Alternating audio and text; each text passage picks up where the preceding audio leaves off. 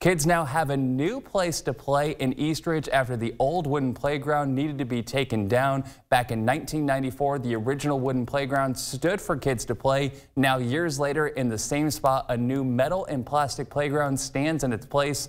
The playground connects both the old and new history together as it's preserved through a time capsule placed when the original playground was built. There's also the kids' handprints from the old structure now used as part of the new playground's perimeter, plus kids who grew up playing in the playground are now taking their kids to the park.